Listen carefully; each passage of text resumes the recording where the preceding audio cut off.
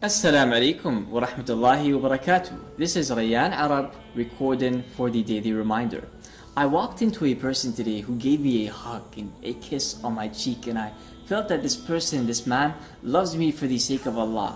He's an older man and I really felt that he loves me for the sake of Allah. So I thought that I should sit here today and speak about loving for the sake of Allah. It would be a very interesting topic. So please sit back and relax and enjoy this talk.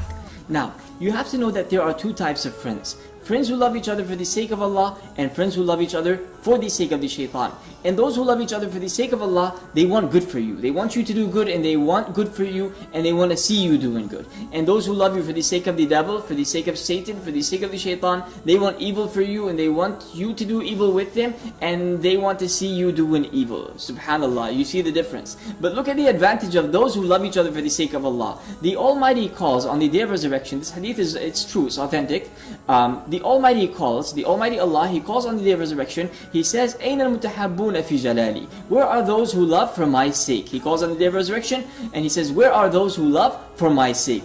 الْيَوْمُ أُظِلُّهُمْ فِي ظِلِّي يَوْمَ لَا ظِلَّ إِلَّا ظِلِّي. On this day, I shall shade them under my shade when there is no shade but my shade. Subhanallah. On this day, I shall shade them under my shade when there is no shade but my shade. Who? Those people who love each other for the sake of Allah. Allah grants them mercy on the day of resurrection when there is no mercy but Allah's mercy to a certain group of people. And there is something greater than loving each other for the sake of Allah. That's something great. And there's something greater than loving each other for the sake of Allah, and that is getting the Almighty Allah Azza wa Jal to love you. There is nothing greater than that. Why? Because when you get Allah Azza wa Jal to love you, it's like you have everything. You own everything. You got it right there. You got the power. You got the keys in your hands. You own it. When you get the Almighty Allah Azza wa Jal to love you. Listen to this hadith. This hadith is sahih, it is authentic by Muslim, Bukhari, Tirmidhi and Malik. The Prophet ﷺ said, إِذَا حَبَّ اللَّهُ فُلَانٍ نَادَى جِبْرِيل. If the Almighty Allah Azza wa Jal loves a person, He calls down on Jibreel. And He says, إِنِّي أُحِبْ فُلَانٍ فَأَحِبُّهُ. He says, I love Fulan, I love this person, so you shall love him. فَيُحِبُّهُ جِبْرِيل. So then Jibreel loves him.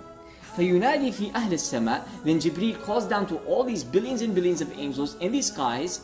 فَيَقُولُ إِنَّ اللَّهَ يُحِبْ فُلَانٍ. And He says, Allah Azza wa Jal loves that person. He loves Fulan. فَأَحِبُّهُ. So you shall love him. So then all these angels loved that person whom the Almighty Allah Azza wa Jal fell in love with. ثُمَّ يُوضَعْ لَهُ الْقُبُولِ فِي الْأَرْضِ. And then acceptance is granted to this person on this earth in his life. SubhanAllah. That's when you get the Almighty Allah Azza wa Jal to love you. He gets the angels to love you, and He gets all this, everybody on this earth to accept you, and most of them to love you. Most of the believers to love you. SubhanAllah. It's amazing. So the first thing is that we want to make sure that when we love somebody, we love them for the sake of Allah. And most importantly, we only want good for them, and we want them to do good. When we see them doing evil, we give them advice and we pull them back to good. When they do evil, we pull them back to good, and we don't allow that to happen because we love them for the sake of Allah. Last but not least, we have to work really hard in getting the Almighty Allah Azza wa Jal to love us. Do whatever you can to get Him to love you. Love each other for the sake of Allah, and Allah will love you. Jazakumullahu khairan. Wassalamu alaikum wa rahmatullahi wa barakatuh.